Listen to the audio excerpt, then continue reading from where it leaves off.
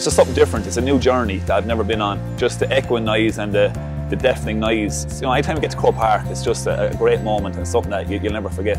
The main thing about that summer was it was just it was all football. Once the exams finished, you could basically play football full time. It was just a kind of carefree summer that you could almost fully focus on football. When I first finished the Leaving Cert, I suppose relief was the first emotion. You just feel that you've conquered that. You can conquer a lot more. Like you're more relaxed, like, and you have more confidence in what you can do. All my neighbours and friends and family and all that, we always asking about hurling and all that. It does help because you kind of want to impress them, so you're playing for more than yourself. All the skills and all the kind of contacts that you come across through football, they just crop up again and again and again in all aspects of life, and they're invaluable really. So yeah, it's hugely helpful to everything I do.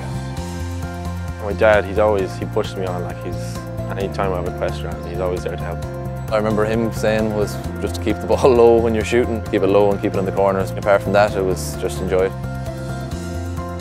During my hurling season that year with the minors, again, he was very influential in every game and what to do. He'd always have a talk with me maybe the day before, just get my head right, try and maybe calm my nerves and that, which is very, very important, especially at that age.